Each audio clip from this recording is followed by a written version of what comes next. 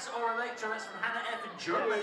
Oh man, shout out to Germany. I think it's important to feel like Spider-Man if I'm going to try and be Spider-Man. So I hate it. I don't like being in the gym, but I enjoy the results. Thank you. Let's take a look at the screen and find out what your question is. It's kind of a little bit of a Romeo and Juliet story, at least a one-sided Romeo and Juliet story. So I loved the passion of it and the tragedy of it, and yeah, I just think it's a pretty beautiful love story between the two of them. Yeah, absolutely. I think Harry's journey is extremely sympathetic. You know, what he's going through. He's trying to do the right thing. He really is. It's just everything is spiraling out of control, and unfortunately, it doesn't have a much of a heroic ending. I know the prayer is neat.